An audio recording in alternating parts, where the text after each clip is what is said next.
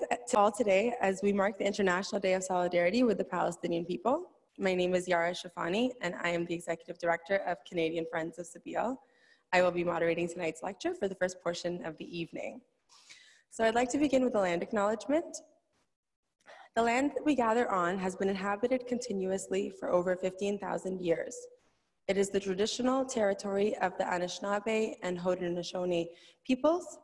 It is also the land of the Petun and Huron-Wendat peoples, and most recently, the territory of the Mississaugas of the New Credit First Nation. It is also the land of the One Dish, One Spoon, Wampum Belt covenant between the Anishinaabe and Haudenosaunee and other nations to share the resources and the caretaking of this land. Toronto, or Tkaronto, is a home to many Indigenous peoples from across Turtle Island.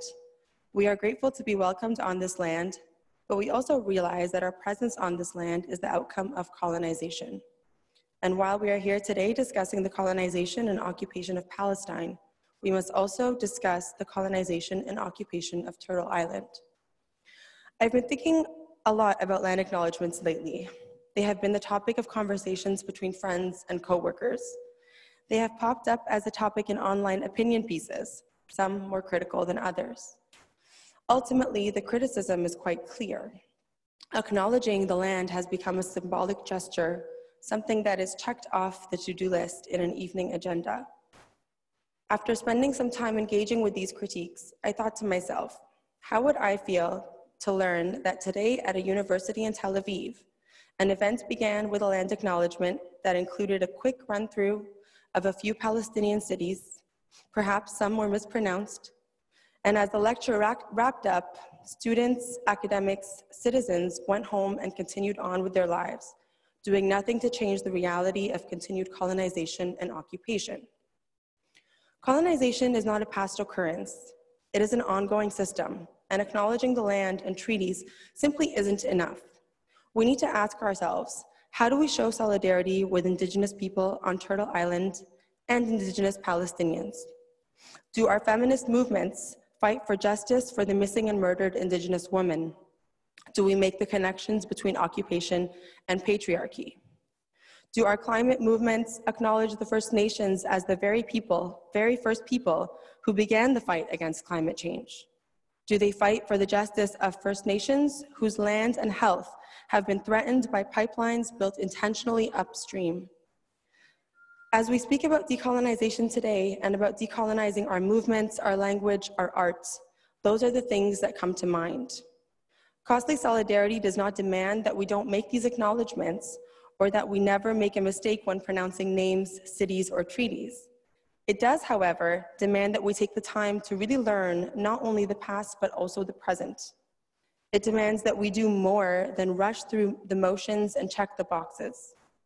Costly solidarity demands that we commit to transformative politics and work towards a shared liberation.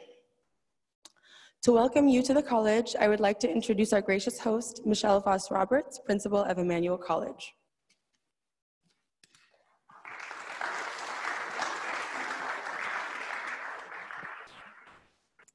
Thank you, Yara, for that thoughtful reflection on the land. My name is Michelle Voss-Roberts. I'm the principal at Emmanuel, and I'm really delighted to welcome all of you to our campus tonight. I'll just say a few words about Emmanuel College for those of you who may be new to our community. We're historically a theological school of the United Church of Canada, training ministers for over 90 years. And in recent decades, we've also become a multi-religious theological school. Our Master of Pastoral Studies program has streams for Christian, Muslim, and Buddhist students to help them to integrate wisdom from their own religious traditions with practices of psycho-spiritual care. And we've been so enriched by the diversity of this group and others coming to utilize the resources of the University of Toronto to weave in still more religious and wisdom traditions into their practice. If you'd like to know more about the programs, and we have a number of different academic programs, including at the doctoral level, please take a look at our table outside in the lobby. I'd like to also to just give you a couple of updates of recent happenings at Emmanuel. We have some new faces and people in new positions. We've been in a period of saying goodbye to some professors who are retiring and also welcoming new professors, one of whom is here tonight. I just want to introduce you to Professor Nestor Medina. You want to wave? There he is. He is our assistant professor of ethics and has a very strong background in liberation theologies. And so I'm glad to see you here tonight. I'd also like to introduce you to someone who may be a familiar face, and that's Sean Houston. Is it Houston? I'm sorry. I've known Sean only for... Anyway, Sean Houston is integral to our office, and recently, just in the last couple of weeks, has taken up the position as events and media coordinator for the college, which means that he's the face of the Center for Religion and its Contexts. This lecture tonight is a function of the center. And if any of you are interested in being on a mailing list and learning more about our events, it might be good to give your information to him. We have a really wonderful lineup, including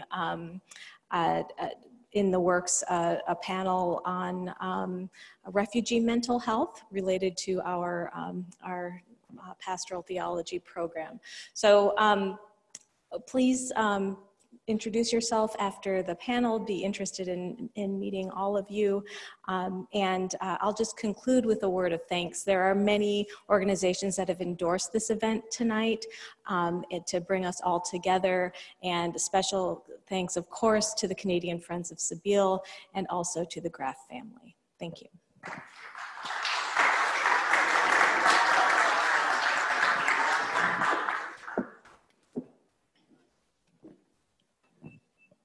Thank you so much, Michelle.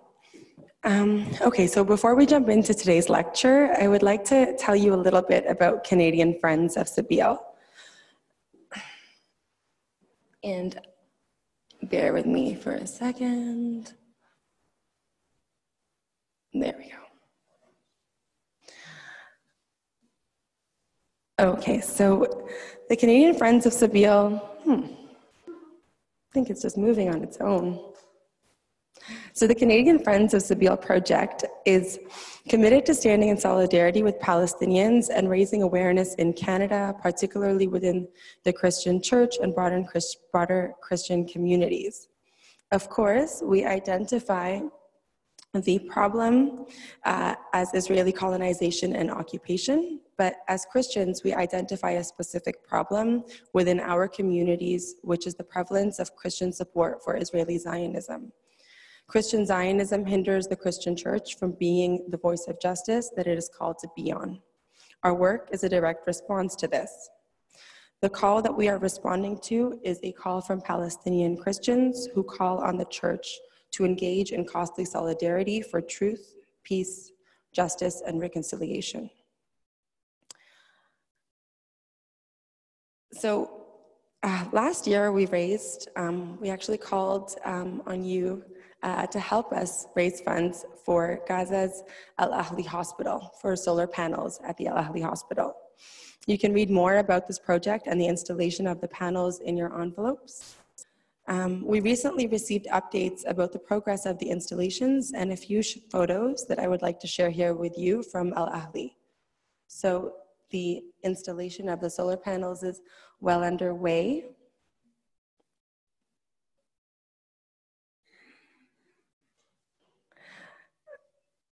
I'll leave this here for a minute.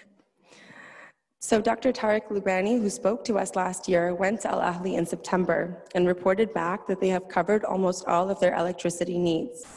He noted, quote, the first phase of this work has decreased Al Ahli's electricity spending from 150,000 USD, 40,000 for grid power and 1,100,000 for diesel to 80,000 USD, 25,000 for grid power and 55,000 for diesel. These costs will decrease to almost zero with the second phase of this project. This was not possible without you and your generosity, and I would just like to say a warm thank you. This year we are fundraising for our programs so that we can continue to put together initiatives, set up educational lectures, and organize to keep Palestine in the heart of Christians and Canadians more broadly. All of the work that we do is made possible through small private donations. If you would like to donate to our organization, there is a slip and an envelope in your package that can be filled. Thank you so much. I won't take too long to talk about CFOS programs, but I will talk about this program because it's a great one and it is coming up actually starting next week. And so we are always working on a variety of initiatives, and I would like to spotlight this one, which is actually the play written by our guest speaker tonight, Samah Sabawi. Tales of a City by the Sea is an award-winning play. It is the unique and poetic journey into the lives of ordinary people struggling to find hope and love in areas affected by war and violence. Jemana, a Palestinian woman who lives in the Shati refugee camp in Gaza, falls in love with Rami, an American-born Palestinian medical doctor and activist who arrives on the Free Gaza boats in August 2008. Their love is met with many challenges, including Israel's assault on Gaza during the winter of 2008, forcing Rami to make incredible decisions, the least of which is to take a dangerous journey through the underground tunnels that connect Gaza to Egypt. The play will be premiering in Toronto at Theatre Passe Muraille on December 6th, so next week, and will be running for 9 days. Information about how to buy tickets or how to volunteer on one of the nights can be found on our website and at our CFOS table outside. So directing the play, we have Rahaf Pasha, who is in her final year at the University of Toronto, specializing in theater and performance studies while minoring in psychology. I'm really excited to introduce Rahaf because she is going to be the moderator of the Q&A portion of this lecture, where she'll be introduced. We have Rahaf.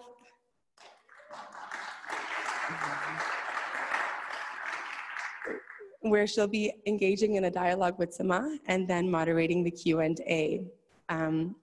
So I'll just give a little brief bio about Rahaf, which is that the majority of her training in the past has revolved around acting, including the opportunity to be a part of Toronto's Soul Pepper Theatre Company's City Youth Academy program in 2015. She has been involved in various theater conferences and workshops such as the LAMDA and has acted in multiple productions around UFT's campus. Rahaf has made her directorial debut with Tales of a City by the Sea as 2008 as part of her capstone advanced directing course. This play personally resonates with her identity as a Palestinian coming from exiled refugees. She is excited to be putting the play up once more at Theatre Passe Muraille with a new vision and a new creative team. Thank you, Rahaf, for all of your work, and thank you for joining us tonight. So lastly, I'd like to introduce Robert Astley, who is the chair of Canadian Friends of Sabeel, to welcome you and to welcome our speaker.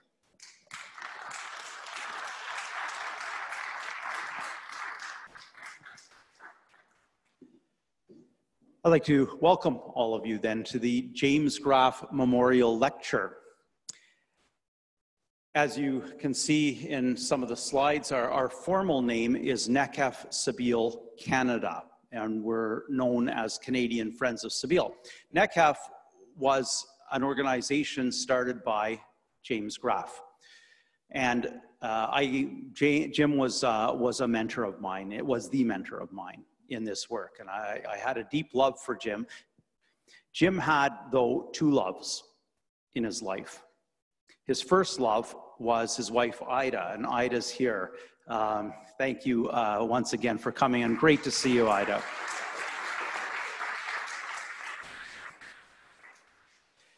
Jim's second love was Palestinian solidarity and activism. When I used to go to New York to the UN with Jim as part of an official delegation a couple of times every year, and annually there would be a gathering of 200 or so organizations at the UN, NGOs concerned with Palestine. Not only did everybody know Jim, but they recognized him in North America as the person who, when there were very few non-Palestinian NGOs, being the leader of the movement. They used to call him the grandfather of the movement, and that's why for many years they kept him as vice chair, which is the highest role a Canadian could establish at the UN Committee for NGOs. Jim's work was unbelievable through his organization, NECAF, which eventually Canadian Friends of Sabeel merged with. And tonight we are having the 12th annual lecture in memory of him. Both Jim and Ida were professors here at Victoria College, which is Emmanuel is part of Victoria. And they were both professors here. And so it's a special privilege to have the lecture once again here, the annual James Graff Memorial Lecture in the very chapel where Jim's funeral service was held. And so this is quite specially a memorial lecture in memory of Jim's great work on Palestine. I'd like to introduce our 12th annual James Graff Memorial Lecture, Samah Sabawi. Now, I've known Samah for, let me start by saying since she was a kid, for 3 decades. Okay.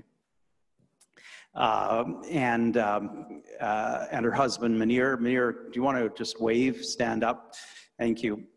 For 3 decades, and their personal friendship with me in the 23 years that they lived in Ottawa has been essential to my joy in life. And so I know Samah as a friend, and it's been wonderful to watch her blossom in her work on Palestine. And a lot of this happened while she was in Ottawa, but even more so in the last 6 or 7 years since she moved to Australia. And Samah now is a multi-award-winning playwright, author, poet, and political commentator. And you can see a lot of her commentary on YouTube. Her most recent play was selected for the Melbourne Theatre Company's 2018 Cybic Electric season, and its 2019 sold-out Melbourne premiere was received with high critical acclaim. Her play Tales of a City by the Sea, which, as Yara mentioned, it begins next a week Friday, won 2 Drama Victoria Awards and was nominated for the Green Room Award for Best Independent Production, which is a very prestigious award in Australia. It's sold out at all 70 of its shows in Melbourne, Sydney, Adelaide, Kuala Lumpur, Palestine, and hopefully next week in Toronto. And I see Rahaf crossing her fingers for that. Let me say that one of the reasons we decided as Canadian Friends of Sabeel to have Tales come to Toronto is because it's a wonderful, soft introduction to Palestinian issues. It's a place that, without provoking arguments at the dinner table afterwards, you can bring your friends. You can invite your friends who have no experience of Palestine, no knowledge of it. And so I hope you'll consider coming and bringing people that you know. Both of these plays were selected for the Victoria Curriculum of Education Drama Playlist, bringing Australian stories from Palestine and from the Arab world. Samah has co-edited Double Exposure, plays of the Jewish and Palestinian diaspora, and is the winner of the Patrick O'Neill Award. And she co-authored Remember My Name, which is the winner of the Palestinian Book Award. She's also a policy advisor for leading Palestinian think tanks and the Policy Network Al-Shabaka, and a former cultural ambassador for the Melbourne Theatre Company and Multicultural Arts in Victoria, and a PhD candidate at Victoria University who just submitted her thesis before she came here. Yeah, that's a big achievement.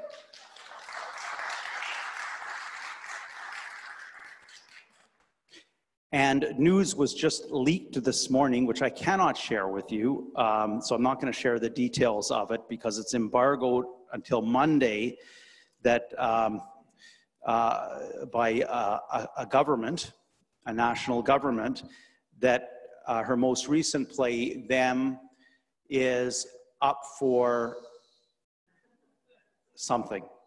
Yeah. Yeah.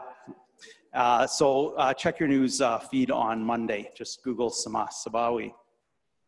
But I mean, these achievements by Samah with the support of Munir are just amazing, really remarkable.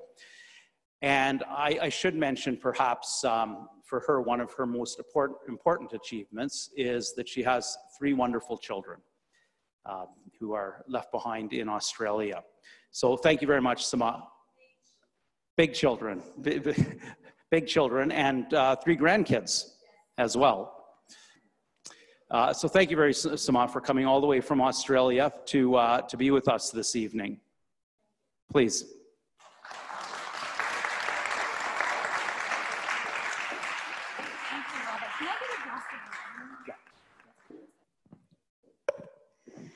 Thank you very much for this introduction, Robert. And I knew that organizing your Canadian Friends of Sabeel Gmail inbox 25, 30 years ago was going to pay off, finally.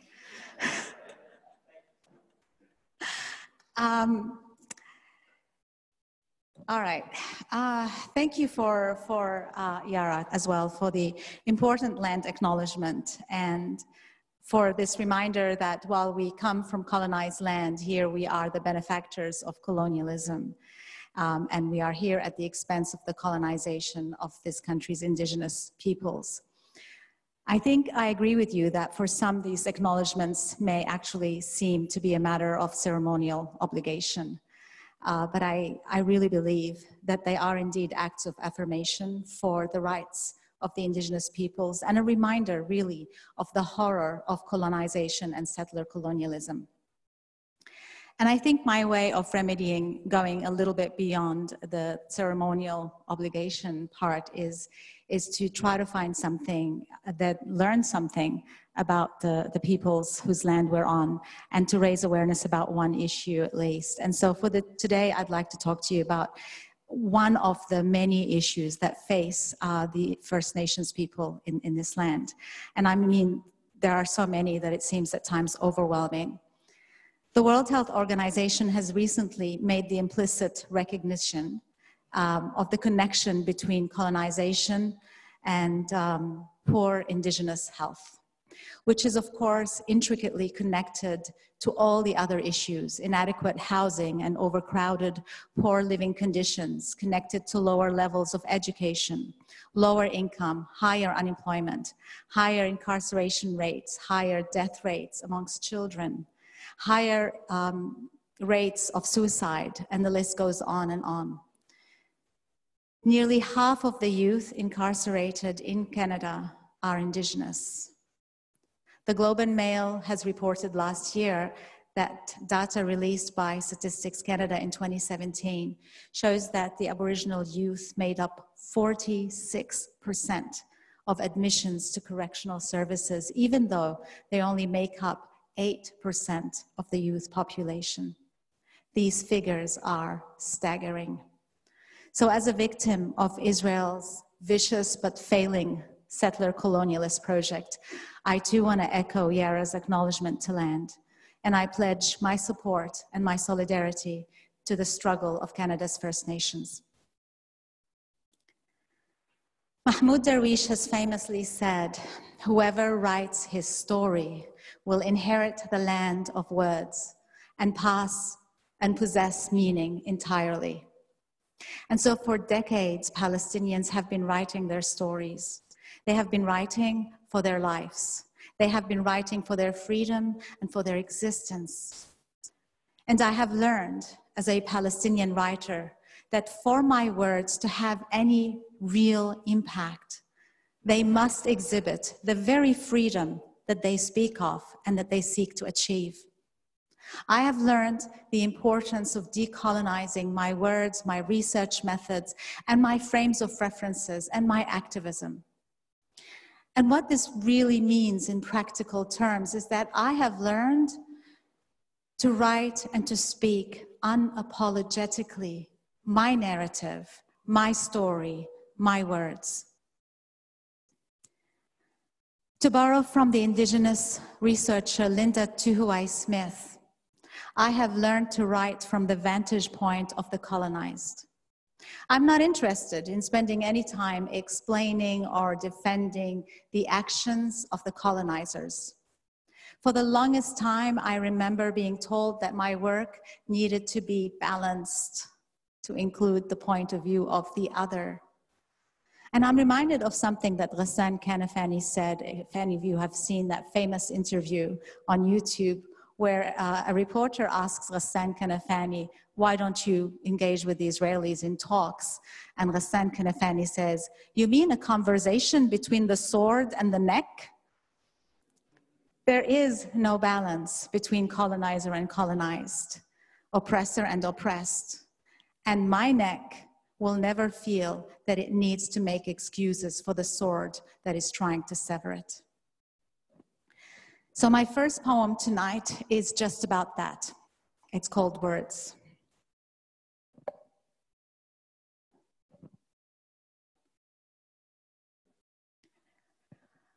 I've been down this road before.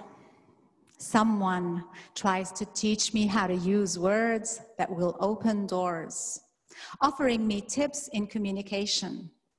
Instead of saying apartheid, try a system of segregation. Downplay the Nakba and focus more on the occupation. And if you're writing a statement, be sure you start each paragraph with clear support for the two-state solution. And don't forget to end it with a Hamas condemnation. Words. I stand dispossessed. No Congress behind me. No statesmen surround me.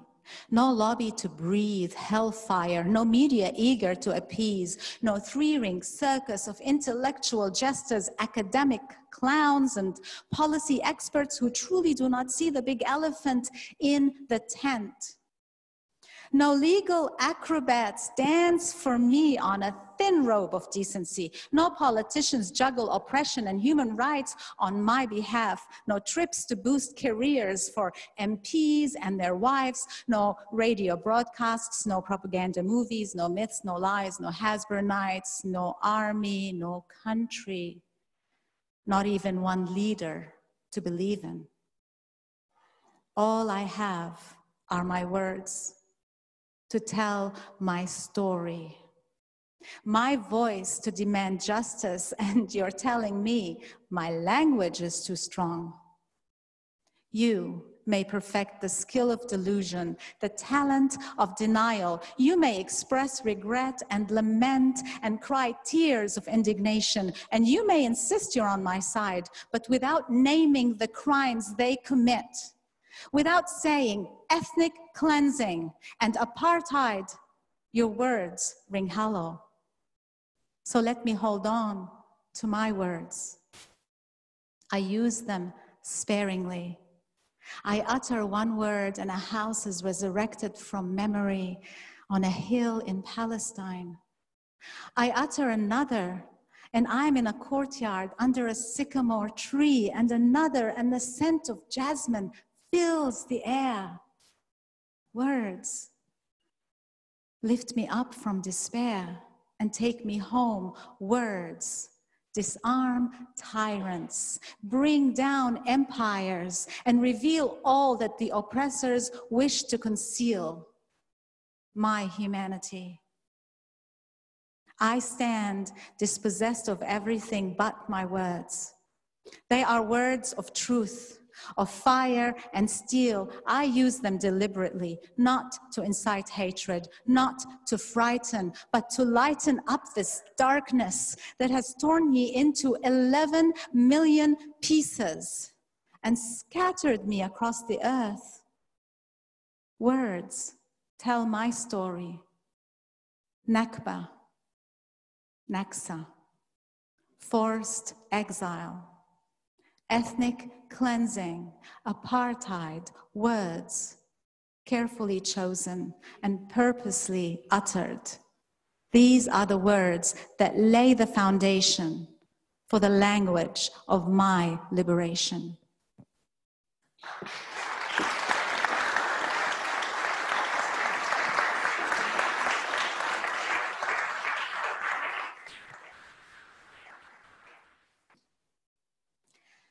Now, Palestinians have relied mostly on oral sources in order to document their experiences prior to, during, and in the period that followed the establishment of Israel in 1948, an event that Palestinians call al-Nakba, or the catastrophe, a time when Jewish gang terrorized and ethnically cleansed more than 400 Palestinian villages and towns, forcing 750,000 Palestinians, that's 2/3 of the Palestinian population, into exile, dispersed and forever stateless.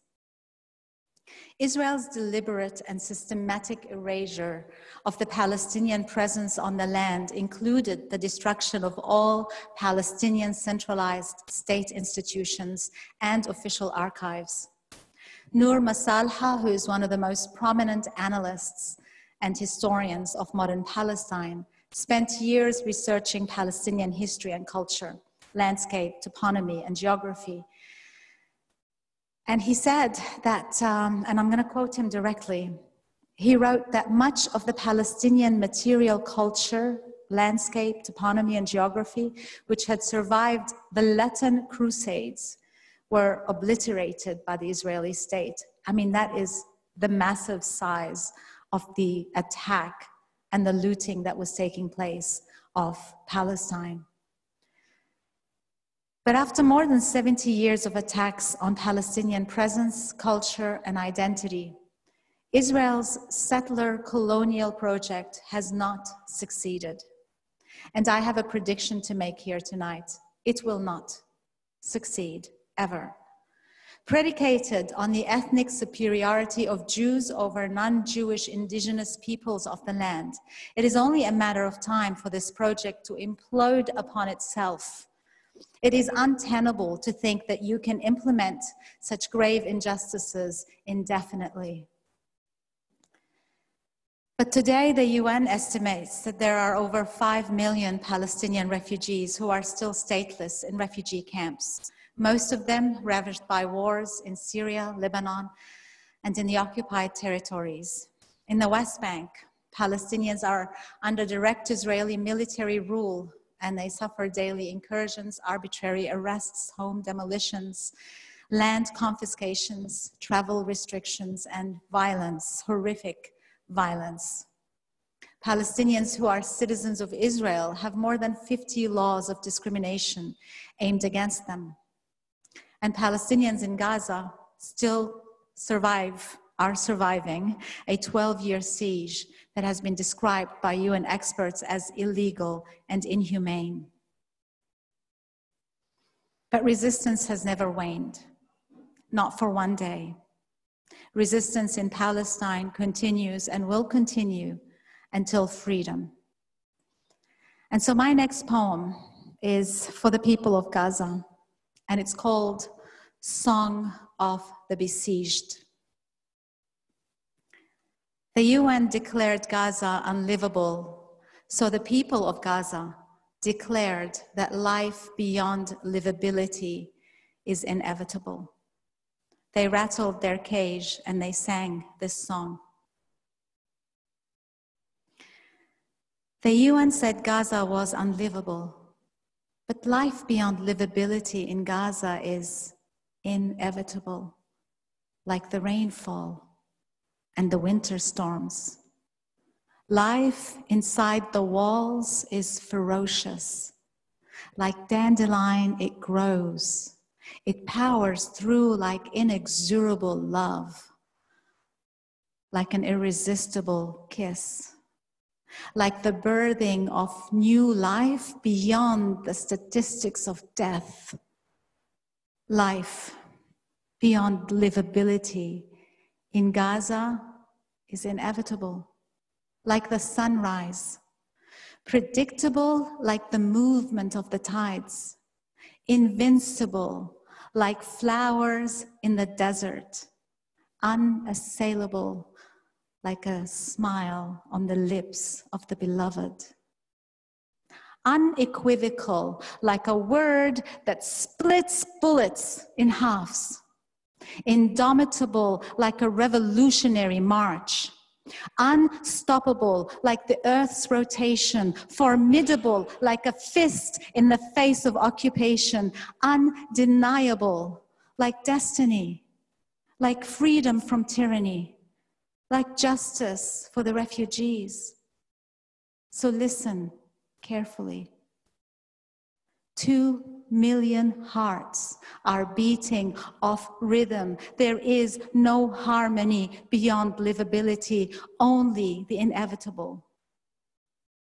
Beware the inevitable.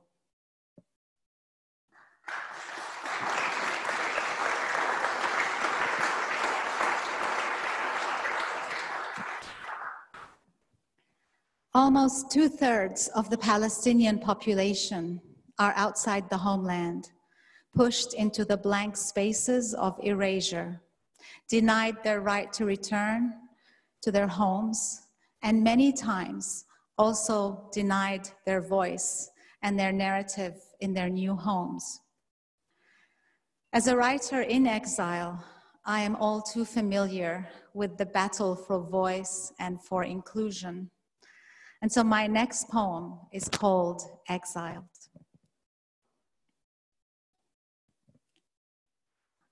I am exiled into the margins of your main everything.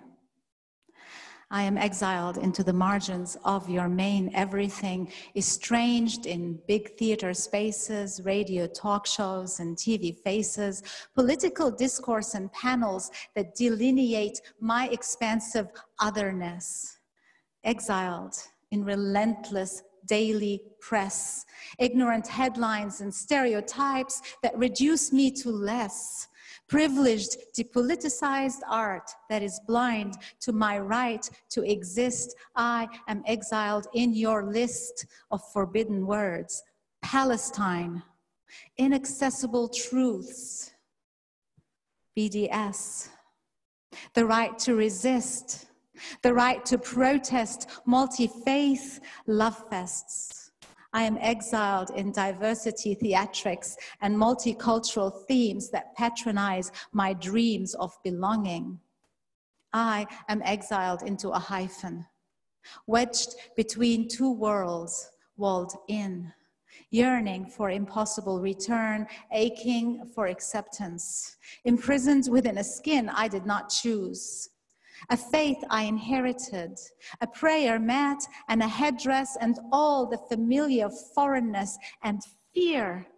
I am exiled in your fear, imprisoned within a sphere of rights dispossessed, grief named collateral, a binary of moderate or fanatical, narrating endless wars on terror, exiled in footnotes of imperial conquests, in colonized academic research, and in theories of the West versus the East, the clashing civilizations in your everyday hate speech. I am exiled outside your hole, and into invisibility and silence. I am exiled in your silence.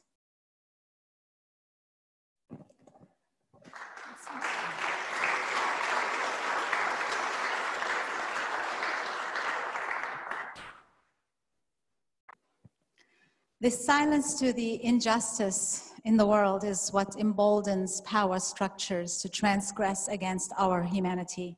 Not only with every new war they wage, not only through the exploitation of our planet and the denial of the environmental catastrophe that is taking place, but also in the rising of fascism, both here and really in many of the Western nations today, and the rise of racism and nationalism and Islamophobia and anti-Semitism.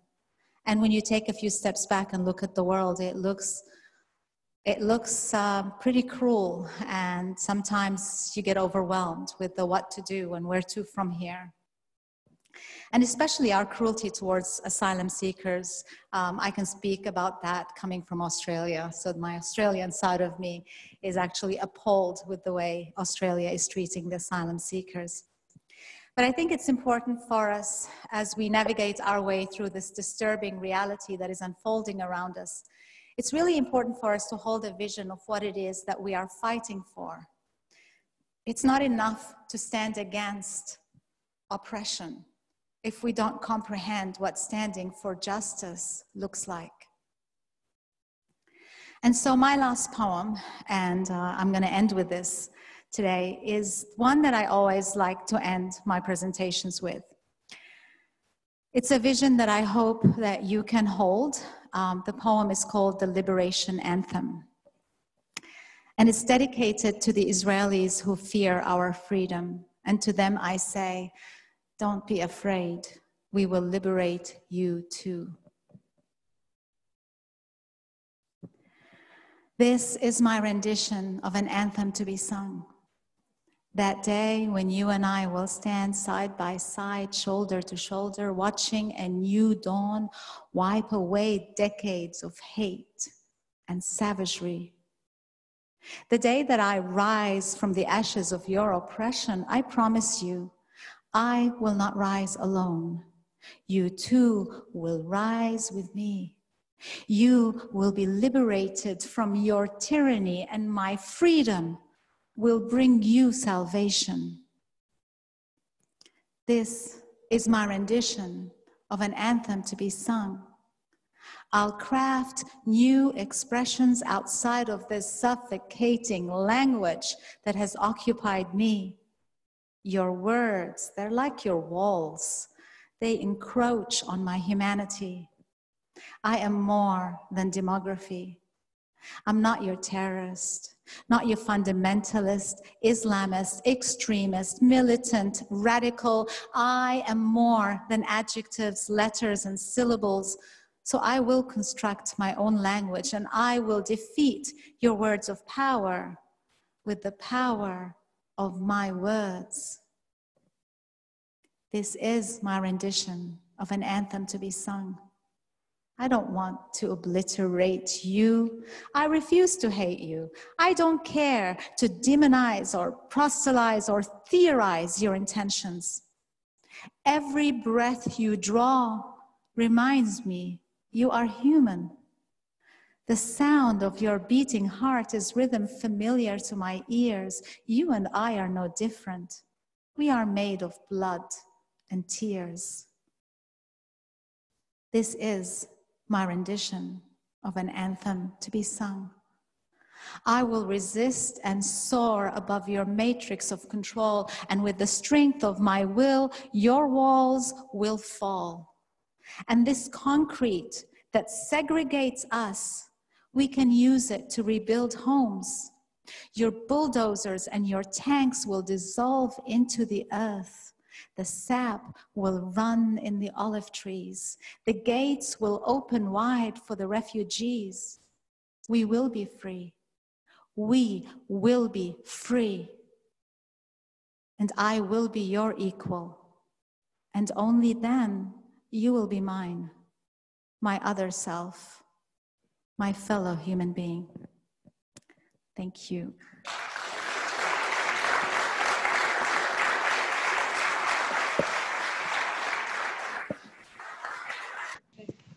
Hi everyone, I'm Graff. I've been introduced before as the director of Tales of a City by the Sea. And I guess the next thing on the schedule is that we've got a little Q&A that we're going to open up to the audience. But I'm going to start with a few questions for Samah myself. Shall we just begin? Sure. Okay. Okay, so I guess in a general sense, what are some of the lessons you've learned about activism on Palestine? General lessons about activism. Look, we've been, okay, so I think to start with, just to give you a little bit of a background, I was not active until Robert Astley dragged me into activism. We were neighbors at the time, and we just moved to Canada. And I've been through so many organizations as a volunteer, including I volunteered for the longest time with Canadian Friends of Seville, which landed me on the list of Palestinian Christians on Wikipedia. But that's another story.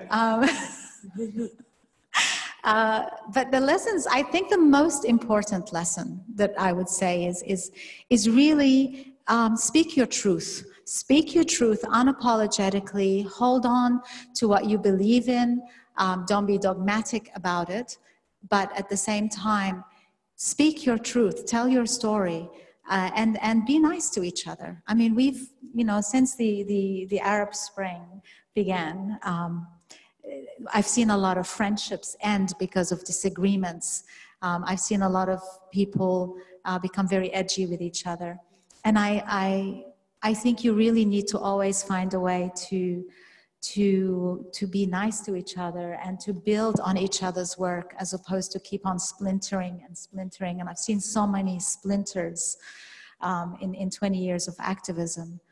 But for Palestine specifically, I think be informed and don't be shy about talking to people about Palestine. I don't understand it when people say to me, this is controversial. What is controversial? My personal story is controversial. That my parents were not allowed to return to their homes, that's controversial. And I find that if you do good work and you do it right and you stand by it, that you can get a lot further than if you're shy about moving forward. I think a lot of what holds us back is self-censorship to begin with, or the fear that you may not succeed if you put Palestine in the story. Put it in the story. It is our story. Thanks. I think I rambled, so. No, that was perfect. So speaking of censorship, I guess, how do you deal with censorship and anti-Palestinian sentiments? And then how do you manage through that to make your work so mainstream? I think how I've dealt with censorship has always been taking the position that it's not, if it's not right, that it should not hold me back. The fear of censorship should not hold me back. It shouldn't be a deterrence. You do your work, you write good stuff, and you work within a community. You build your community, and you just see what happens. Specifically with Tales of a City by the Sea, though, it was accused of being an anti-Semitic play, which anybody who's read it would know it has no mention of Jews or Judaism, and it doesn't have any Israeli or Jewish characters in it. So, it was laughable that they did that, but it backfired on the organization. It was the B'nai B'rith in Australia who led the charge with that. And the reason it backfired is because the community we built around the play was a very strong community, and the truth was on our side. Speak your truth. And so how do I deal with it? Initially, when the story came out, I didn't respond to the media or to their allegations, and I just focused on my craft. I had a beautiful play that I wanted to share with the world. I wasn't gonna let their negative and their lies really affect it. And I also wanted for other people to stand up and defend it, not me. And sure enough, it was, you know, a lot of people wrote letters to the editor. There was a few opinion pieces. Everybody was on side. There was a great support by the Jewish Democratic Society there. There were a lot of people who would be sending me emails saying, look, you know, we're pro-Israel, but we're really embarrassed by this. Because it was an embarrassing thing for them to do. But how I dealt with it eventually is when I started talking to the media and they would want to talk about the controversy, is I would say, I'm not here to talk about what the play isn't. I'd like to talk about what the play is. And the play tells this beautiful love story about two Palestinians in Gaza. And I really want you to come and see it. And it has beautiful, you know, humor, and the team, the production teams put so much effort. I don't want to go around and talk about what it isn't, or what it might be in some sick person's fantasy world, because that's not what it is. So I just focused on my craft. So focus on your craft, do your work well, and you will find the community will rally around you. So as someone who likes to focus on their craft and who's obviously a very cultural artist with a lot of values and inclusivity, how do you feel about the boycott divestment movement? You mentioned it in your poem, so the BDS movement. I'm going to steal Gideon Levy's words and say it's the only game in town. Look, the Palestinians need to be able to resist. And this is the most effective, and for me, as somebody who lives in the diaspora, who lives outside the homeland, this is the way for me to support my people's struggle. Is by embracing a call that was launched by civil society, by the majority of Palestinian civil society groups. And this is what they're asking us to do here in the comfort of our lives. It is the least that we can do is to support the boycott, divestments, and sanctions. As an artist, how I reconcile that, you know, I'm all for artistic freedom and cultural collaboration and all of that. But when you're looking at the impact of Israel's occupation on the ground, you understand that sometimes you really have to weigh the way you feel about things. And so how can we talk about, for example, how can I be talking about cultural freedom when last year the theater was bombed in Gaza? How do I talk about artistic freedom when a poet, a Palestinian poet, was put in prison for a poem she wrote, and she was held for months and months detained without charges? So how do I, as an artist, justify that I can live in a country and enjoy the freedoms of the country and enjoy the ability to put my art out and to have audiences come, when I know that somewhere else my people are not able to do that? When we put on Tales of a City by the Sea, initially we were hoping that it would open in 3 countries, in 3 cities at the same time. So it was supposed to open in Gaza, the West Bank, and Australia on the same day. And so the 3 productions began around the same time. We started with the rehearsals and you know, we picked our teams, and my production manager in Gaza was over the moon that they were gonna put on this Gazan love story in Gaza. But what happened is 2014 happened, and my production team lost loved ones to the bombing in 2014. The building that my production manager had her office with all her creativity and her reels was destroyed. And so this play about Gaza was never actually staged in Gaza. In the West Bank, they weren't able to open on the same night as us because there were too many closures and there were curfews, and some of the actors couldn't make it to rehearsals on certain days because of the situation there. And so with everything going on, they opened 1 week after we did. And so to me, that just was telling about how much we take our freedom outside of the homeland for granted. And so, yeah, I absolutely, unequivocally support the boycotts, divestments, and sanctions movement and the cultural boycott. Whoa, that's loud. I'm also obviously also coming from exiled refugees, and I am also diasporic, coming from a diasporic ancestry from Palestine. So I guess I want to ask, what is our role as diasporic people? What's our priority? Obviously, the BDS movement is one, and talking and like being vocal and not being silenced is another. But how would you encompass that yourself? I think the Palestinian communities in exile need to connect a little bit more, not be so hard on each other.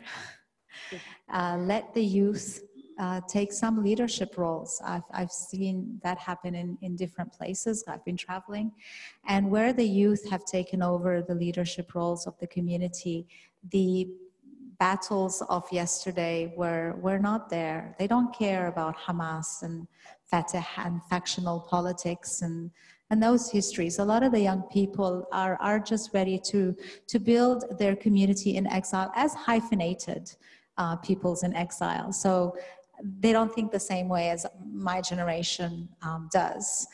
And so make way for young voices or for young people. Celebrate your culture. Be unapologetic about where you come from. Never pass an opportunity to say you're Palestinian. Wear it, and wear it with pride. Thanks. I'm going to ask one more question. How do you manage to mainstream your work? So. Okay, so you do good work to start with, but nobody, this doesn't happen overnight. So, you know, I'll speak specifically from my experience. So I wrote Tales of a City by the Sea, the script, and it took years of workshopping it, 2 years to be exact, of workshopping the draft with different people from dramaturgs to friends in the theater, different reads, feedback, focus groups. Then we went to Gaza in 2013, and we had a public reading in Gaza of the play. And so this process of perfecting your craft and reworking it and being open to criticism, this process allows you to build a community around it.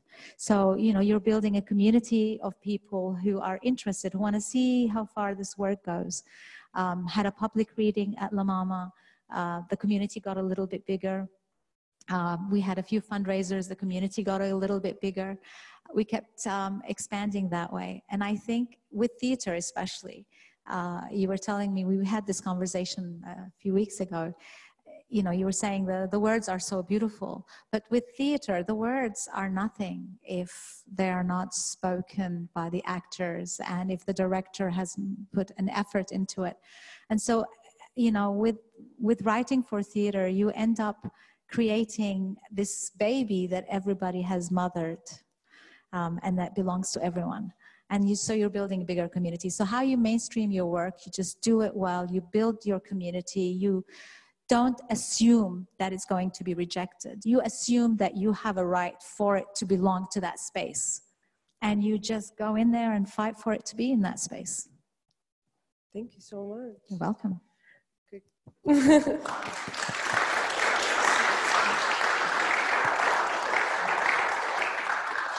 Should I ask? Does anyone have any questions for Samah or myself, if anyone wants to ask anything?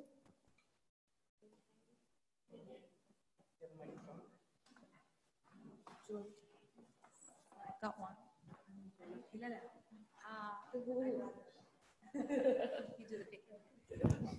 Hi, my question's for either one of you or both. I'm curious about the community here in Toronto that you gathered to put on this play.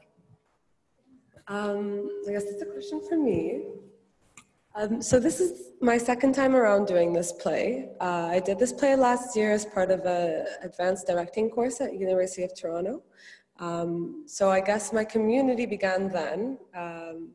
And luckily, all of my cast members that were involved in the show, well, minus one, unfortunately, but all of them otherwise are involved in some capacity again, whether they're casted again or within the production team. So it did start off last year, but it really picked up this year. I guess it's just a matter of talking and recruiting and getting people involved. And I've managed to get about 30 people just in like the program, like just to write, just to credit for the show. So, and from then it's hopefully expanding and expanding, and Canadian Friends of Sabeel have been very helpful in marketing and getting people to come out and to support. But yes, still growing and still within its initial phases, but I'm pretty happy with the community so far that has built around this production. I thank Samah and Canadian Friends of Sabeel for that. Anyone else? First of all, let me thank you for your eloquent presentation. You are a superb spokesperson for the Palestinians. As a refugee from Canada to Australia, I'm curious if you followed the last election, or even the election before that in Canada, where the Conservative Party took a very strong pro-Israeli position. They were campaigning if they're going to move the embassy to Jerusalem. They wouldn't allow any candidates who were sympathetic to the Palestinians or supported BDS to run. The Liberals took the same position. They wouldn't allow anybody who supported BDS to run as candidates, and the few Arabs that did run, a lot of them, at least some of them I know, had to sign a statement saying they did not support BDS. And the NDP was not much better. There was Paul Manley was not allowed to run for the NDP in British Columbia, even though his father was a member of parliament for the NDP, and he had gone on the vote to Gaza and was in an Israeli prison for a while. And they complained that Paul was, trying to work too hard to get his father free from an Israeli jail. So they wouldn't let him run. But he did run for the Greens, and he got elected in a by-election. He got re-elected last time. So at least the Green Party, while not perfect, they did allow people who supported BDS. Dimitri Lascaris is another person that comes to mind. But this is the reality that we have to deal with here. And the four major parties are completely deaf and in fact suppress any sign of support for the Palestinians. And what can you suggest that we do to try to change that and to start at least have a dialogue or get some sort of debate in public? It's an easy question. I'm sure you can answer. It's really easy. Look, when it comes to the BDS campaign specifically, that's your question. I think a lot more needs to be done on the ground in Canada. Look, I'm just flying in for a few days, but my advice would be to build very strong alliances with the American counterparts that you have on BDS.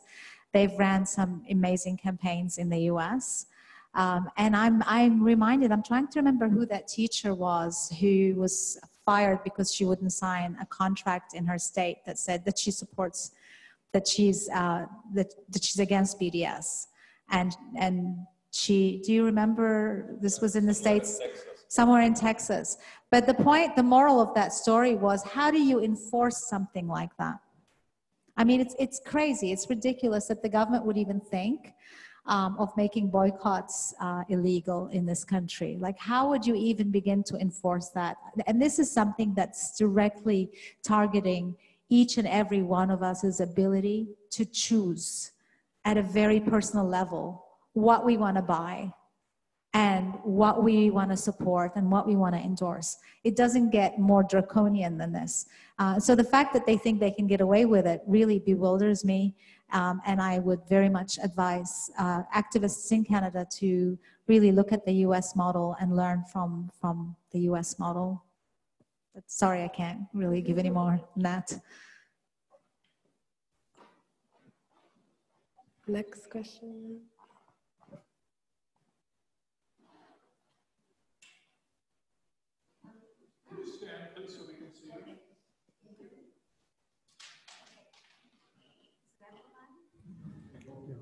No. Okay. I'm responding to the last poem, and which was, very humane. It speaks to the capacity, of people to, to care for each other and respect each other.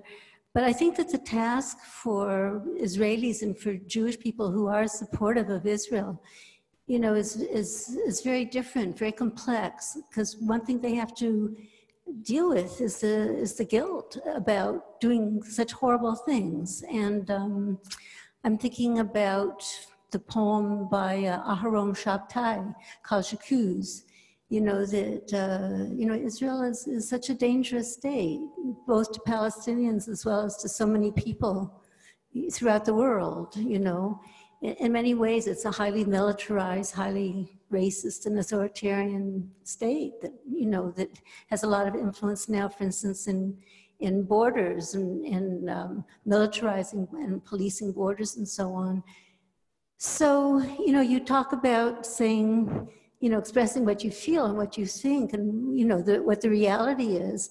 So I think that has to be something that is spoken about over and over again, to confront the, people who are, so much discrediting that reality, that fact. So anyway, that's my view.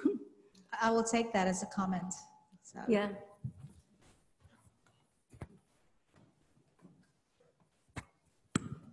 Hi. First, I wanted to thank you for the extremely moving artistic expression. You're a huge inspiration to me. And you spoke a bit about how artistic freedom is repressed and tried to be destroyed in Palestine. I wanted to know if you know any instances of specifically youth using art to resist and to empower themselves in Palestine on the ground. I know of the Freedom Theater over there in Jenin refugee camp, and I'm very passionate about finding artistic expression for youth as a therapeutic modality. Where did you say, which camp? Jenin. Jenin. So I don't know about, well, there's the Jenin Freedom Theater, and they do work a lot with youth, right? Mm-hmm. But also there's an incredible place called the El Rawad Cultural Center in Aida refugee camp, and they run all kinds of courses and workshops, art, photography, acting, singing, music. So that's really a worthwhile place to look at as well. And there are so many others, but these are the two that just came to mind. Thank you. Over, there's someone over here as well. Hello. I'm curious to know more about the role of Palestinian Christians in their solidarity with other Palestinians against colonization and occupation. From my understanding, Palestinian Christians have been looked at as a more neutral, benign community that either didn't have a position or was supportive of Israel passively or implicitly. I'm curious to know more about your position and where it stands for Palestinian Christians in general in terms of how they view the situation of colonization and occupation. Did Robert or Rahaf, yeah, one of you?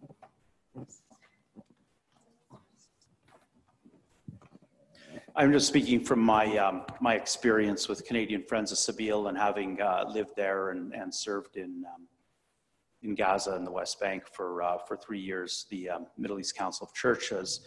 The Palestinian Christians in Palestine are 100% on board with the struggle.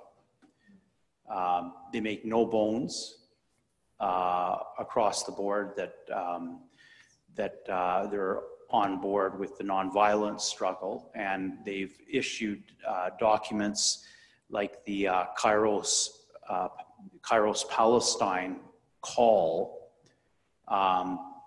whose anniversary is tomorrow, and tomorrow is the meeting of Kairos Palestine people from all over the world are going to be in Bethlehem tomorrow, because the Palestinian Christians are not only 100% behind the movement for liberation, but a big part out in front.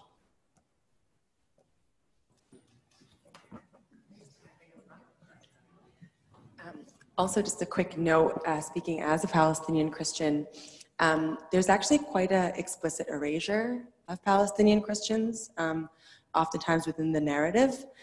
Usually this is to serve a very Orientalist depiction of the occupation and the colonization, which is that there is a very European kind of state in the Middle East, and it's surrounded by what tend to be depicted as barbaric Muslim neighbors.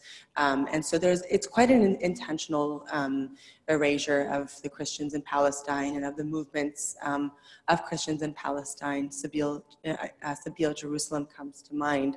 And so just to kind of note that as well, is that sometimes you don't hear those voices in the protests and in the rallies as part of an intentional, it's very intentional. Can I add something? Sure. Okay.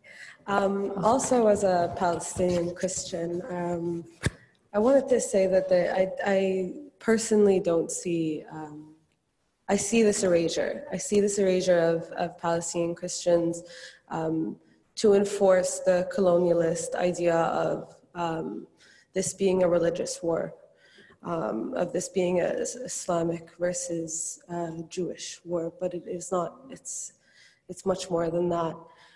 So there is an erasure of this of who Palestinian Christians are and how big of a community we are. But we are, like, from what I know, we are very. We stand with our Islamic Arab friends, because it is a fight for both of us. It's not, we're no different. Yeah, the occupation does not really differentiate if you're a Palestinian Muslim or if you're a Palestinian Christian. Or a Palestinian.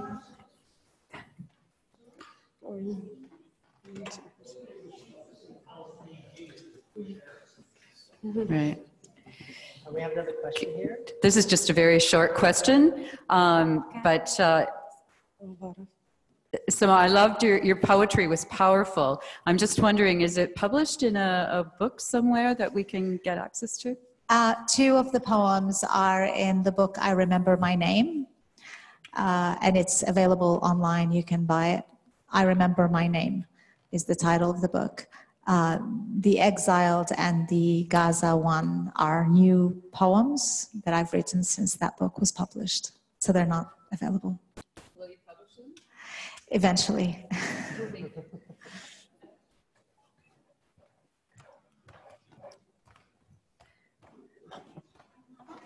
You can't skip the director's mother. She keeps raising her hand. I'm sorry, but there is Call of Duty. Don't worry about it. Samah, thank you very much. You really inspired us tonight. One of the things that resonated in my heart when I was a student was for us to be able to watch plays with my classmates on TV. So I was wondering, are you considering this for Tales of a City by the Sea or any of your plays? I mean, for it to be a global broadcasted play for a bigger target, a global target? That's a tough one because we grew up, or at least I'll speak for myself, I grew up with a black and white TV initially, and we did watch plays, Red Laham, Feiruz, Egyptian plays, and we loved them, but we had different eyes. Today's generation, they don't see things the same way. They're not going to be as happy just watching a flat screen with a flat stage. I've recorded all the productions that we've put on, and I hopefully will record this one as well. but I wouldn't, I don't think I would be able to put it out. But maybe one day the film. Rahav, how would you feel about directing? I'm asking you now, would you like to direct the movie Tales of a City by the Sea? I have no film experience, but we'll pass the hat and you can all donate to the multi-million-dollar production. I see this as a film for sure. Yeah.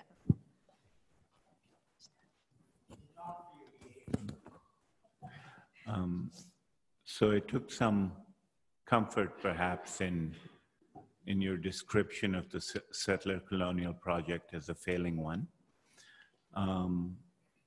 I guess I need to try and understand how much will that eventual failure be driven by the changing demographics and faces of the societies that we are in today, which provide so much material support for that project? I don't know how much. I can't really look into the crystal ball, but it's definitely going to have an impact, and the impact is definitely increasing.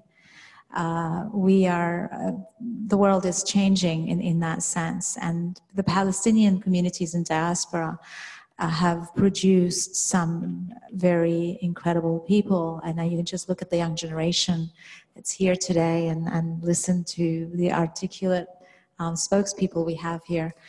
So yes, it will have an impact, but I think it's really important to know that it is the work that is being done on the ground that is going to really determine things in the end. And I think that for as long as Palestinian sumud and resistance continues, and it will continue, it's incredible that they get up every morning and still resist. And we draw our strengths and our inspiration from them. And so I see that the role is important, and I'm not downplaying how important our role in diaspora and a solidarity group is in supporting the end of Israel's apartheid regime. But at the same time, I understand and I know that at the end of the day, change will happen over there from the inside.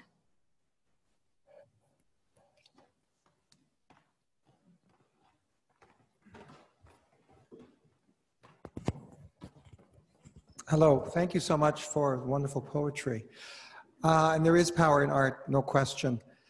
I do want to ask you how you feel about the following statement, especially talking about the role of Palestinians in the diaspora. Because we have a role, let's say, as activists and so on, but truly, should not the role be that we should make friends for Palestine? That is our job. That is everybody's job, not just the activist among us. Every Palestinian should be out there with a view to making friends for Palestine, because that is within the reach of every person. It's part of their humanity. Robert, is that you, Robert Masoud? You're just a little bit far, so I can't. It is you. Everybody, this guy, olive oil, for years. And speaking of people I volunteered to do work for the longest time, we had hundreds of olive oil bottles in our house in Kanata, and I would have my poor husband here drive around to deliver them. I think your work exemplifies what you're saying and what I was saying before, which is find what you're good at, do it well, and don't be afraid to put Palestine on it as a name. And Robert's idea of bringing olive oil, zaytun, from Palestine and then packaging it and selling it here, and with it the story of the olive trees and the story of Palestine, that has gone such a long way, and I congratulate you, and I just want to acknowledge that right here. And yes, I think just, I mean, it's not that we're going out to convert people. You're just be who you are. And people, it's amazing. In Australia, despite the fact that we have a horrible government, all the polls have shown that more than 70% of Australians support Palestine. I mean, the ground has shifted. People's opinions have shifted. The governments are not reflective of this, but we have to be able to actually use this power that we have on the ground. And it's the power of the story at the end of the day. I mean, anyone who finds out what happened, I mean, I was writing, you know, about the ethnic cleansing of Palestine, and one of the students at the universities was reading my notes and going, how did they get away with this? You know? And really, so just it's the power of the story, and it's doing great projects like the project Robert is doing, like the work of Canadian Friends of Sabeel, and just help each other through that way. Any questions? And by the way, I think I should also point, Khalid is here, Canadian Arab Federation, past president. I don't know who else I'm picking in the crowd. Can I just introduce our next questioner? Can you stand up, Saja? Saja is our lead in Tales of a City by the Sea, so I hope you guys come out and watch her do an incredible job play Jumana. And she will make you cry. And she has last year if you came to see the show. First of all, I'd like to thank you for this extraordinary speech that you've just given. I also want to give attention to the beautiful poem that you started with words and telling the truth. Ever since I moved to Canada, I've been always told to steer away from talking about Palestine because it's so controversial. And luckily, I have parents that have supported me and told me to follow my passion and speak my truth. But what advice would you give students that are being told today to steer away from a topic that is so sensitive as this one? I think it's only sensitive when we agree that it's sensitive. You know, we create our own reality in many ways. And I've noticed this about Canadian activism in general, is that I've come from Canada activism background and then went to Australia. In Australia, I mean, people are very direct and straightforward, and I don't know, should I call it timidity that comes with wanting to be polite here in Canada is not there. And what's that allowed me to do is to really, like when I talk about decolonizing your words and your approach, I've been able to do that with just by being frank and honest and true to myself and not doubting myself. So I would say to students in universities, Palestine is not controversial. What should be controversial is the idea that Palestine is controversial. And so speak about Palestine, and if anybody tells you this is sensitive, just face them and say, why is this sensitive? This is just where I come from. You know, is it sensitive to say I'm Canadian? Is it sensitive to say, so just don't be afraid. I think a lot of the time it's self-censorship, it's fear of consequence. But if you break out of that, there is such a liberating feeling that comes with it. Yeah.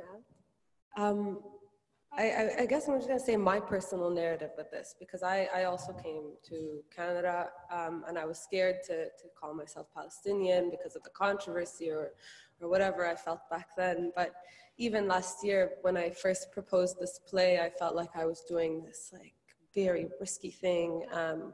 And just writing this proposal to put this play up was so hard to word. And I have to say that the more I invested and the more I taught myself and the more I like really looked into the history and the past and into my truth, the more it became easier and easier and easier it was to just claim my identity.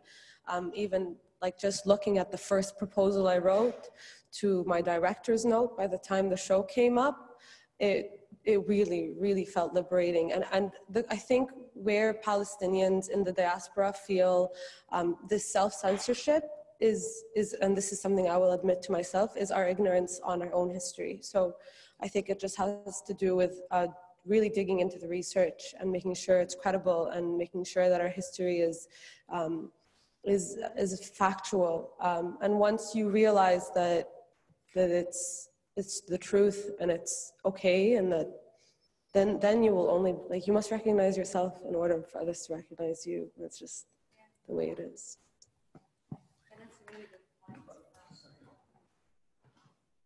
That's really good point about credible. Just make sure you know your facts and that you can back them. Congratulations to you for breaking out of that fear and for putting it on at university. Well done.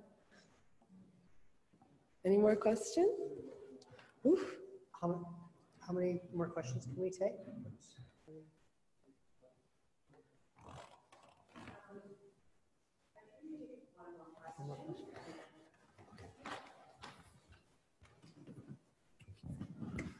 I just had a question about there was a comment earlier in one of the introductions. The play was described as, or was like encouraging some of the people here to, to bring people and watch the play. And because it's, I guess, I'm not sure if the exact wording was what it was meant, but it was a soft introduction to Palestine. Not to worry, there won't be any arguments over dinner table and things like that. So I'm wondering, is that, what do you think about that? Like, do we not, is that something that we don't want? And I mean, is that even a good description of the play? No, I think what Robert was saying is that plays in general, entertainment things in general, are things that you can take everybody to. If you were to say to someone, I'm going to go and listen to a lecture about the impact of the siege on the people of Gaza, probably they're not going to come. Your neighbors or your workmates are going to find better ways to spend their evenings. But if you tell them, we're going to go see a Palestinian love story with music, and it's won a few awards, it's being taught in schools in Australia, come and see it. Then you have more likelihood to bring them in. So the approach is soft. He's not saying that the play itself or its impact or that it won't open minds. He's just saying this is something that you can actually bring people to. Now, I don't deliberately do that with my art. I have to put it out there.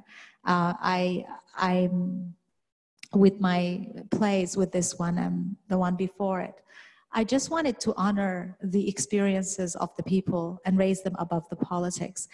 Being a Palestinian is within itself political. And so you can't really say this play is not political. But what this play isn't is it doesn't get lost in political discourse. And what it does is it highlights the impossibility of having normal lives in Gaza under the siege, but it does this through a love story, one that you and your friends and your neighbors will hopefully come see and enjoy, if that's the right word.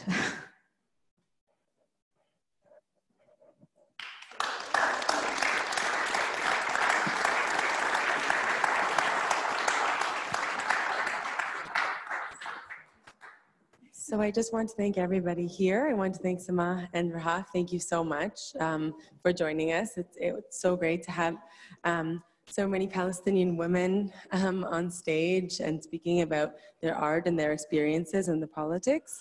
I also want to thank Steve Fetter. Steve is... So Steve is with United in Learning, and he has actually been running a live stream of this with, I think, 19 different locations across Canada that are tuning in via live stream. We've had 19 people watching and really enjoying the program, and delighted to do that. So I wanted to thank you for using the microphones, because it's really hard to hear you from Winnipeg when you don't. Thank you so much, Steve. And thank you so much, everyone. Thank you again, Samah and Graff, and look forward to hopefully seeing everyone at the play. I will make a really quick advertisement that you can use a promotional code that was set up for the people who came to this lecture for this play. So if you are looking to purchase tickets, you can go online at Theatre Pass Marai, and you can just type in JGML 2019 and you get a discount for your tickets at the play. And so that is just a way to honor all of you for coming and attending the lecture, and hopefully you're interested and excited for next week's opening night. Yes, Graff? It's a JGML 2019. James Graff Memorial Lecture. Yes. Yeah. Thank you so much, everyone.